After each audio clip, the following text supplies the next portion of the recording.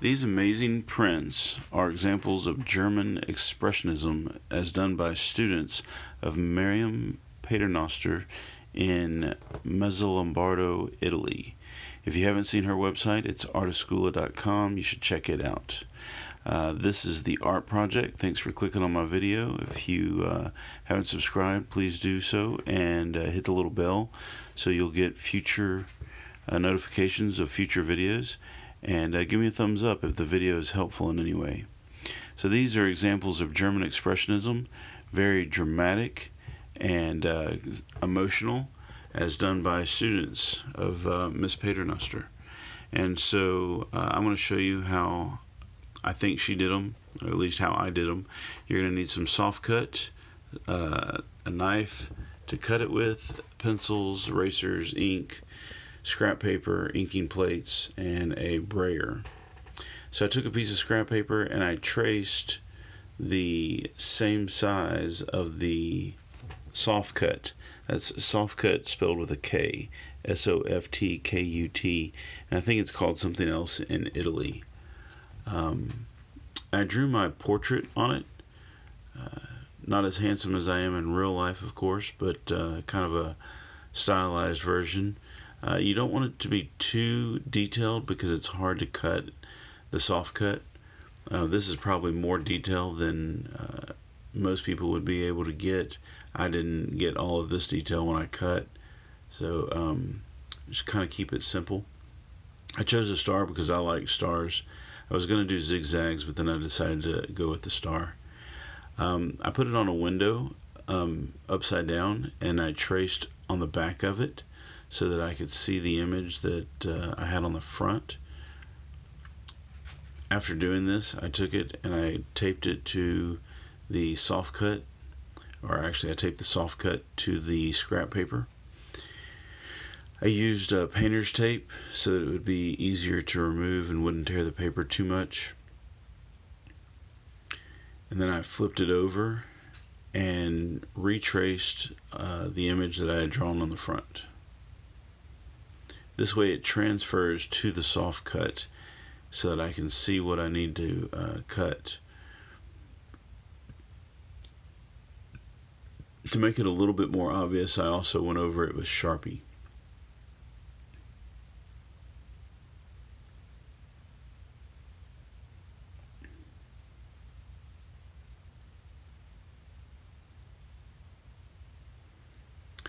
Then I began to cut it out slowly and carefully. You don't want to cut your hand.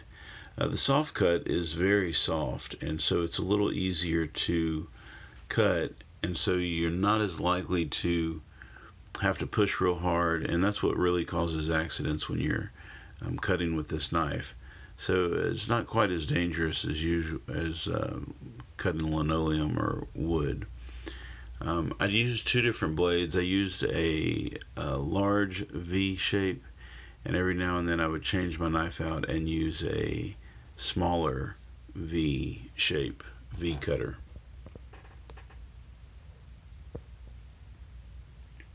Don't worry too much about perfect details. One of the beauties of printmaking is just kind of the edges of what prints.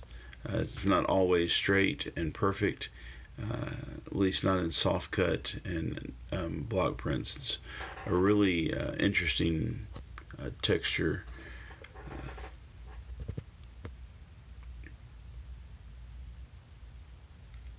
Take your time and cut out whatever you think you need to.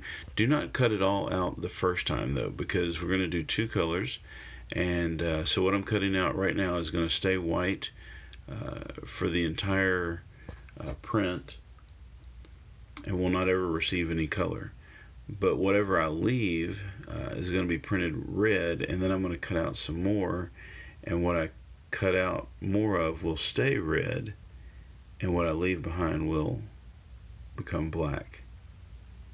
I think that's confusing, but you'll see as we go. So I squared out a little red on the inking plate and took the brayer and I rolled it. What you want to do is change your brayer back and forth different directions so that it evens it out on the brayer. You want a nice even coat of ink on the brayer so that you can get a nice even coat of ink on the print.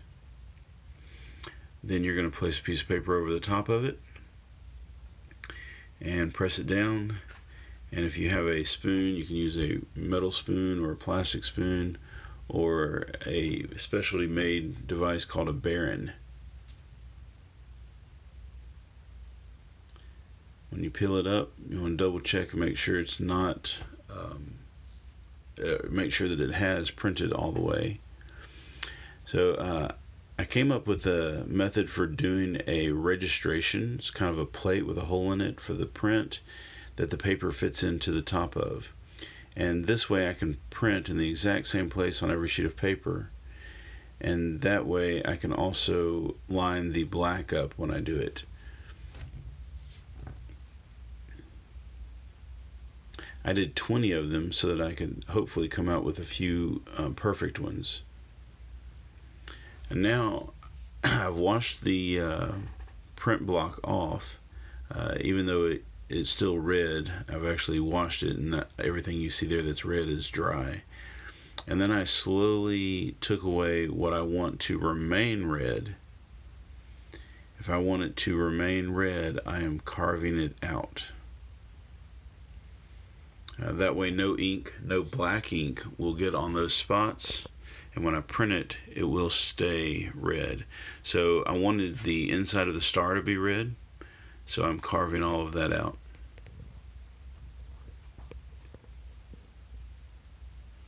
Also wanted sort of a vignette in the corners, and so I carved out around the star a little bit.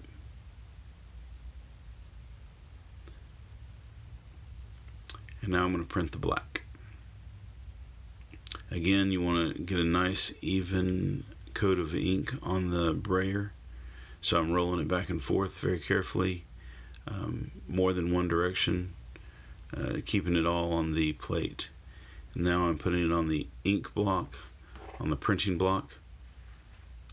And now I'm going to put my registration plate. I made this out of foam core. I'm going to try and do another video where you can see how I did that. Put it in the middle of it and then put the paper in it. Took my metal spoon and made sure I smushed it all down. Very carefully peel it up to see if it printed, and it did. Fantastic. Now, only 20 more to go. I roll ink back onto the printing block, put the registration plate over it, put the piece of paper into it, rub it, and then peel it up. Perfect. Now I've only got 19 more to go.